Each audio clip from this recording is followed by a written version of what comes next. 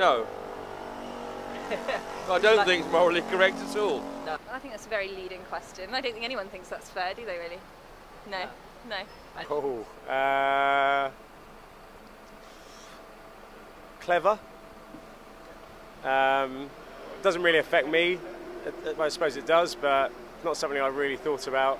And from when I heard about it, I thought it was quite a smart thing to do.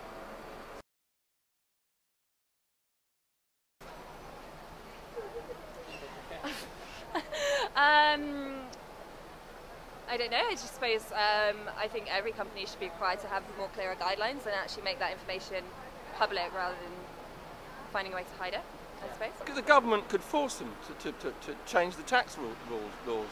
That's how they could do it. And then the people say, well, they're going to leave the country. That's nonsense, they won't. They're making too much money here. But at the end of the day, the guys behind the counter aren't the ones that made those decisions. So it's not anything to do with the guys in there, it's to do with the guys above. So then obviously we need more money to go into that side of the economy, but that's out of my hands and out of their hands.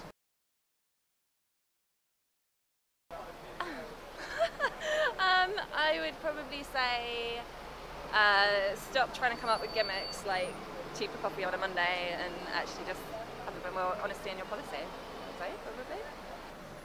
I'll probably try and set up a lunch with him and try and place him at one of my clients. I'd say, why should I pay tax and you not?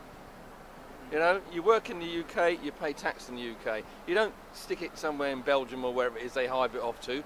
I have to pay corporation tax, so why shouldn't they?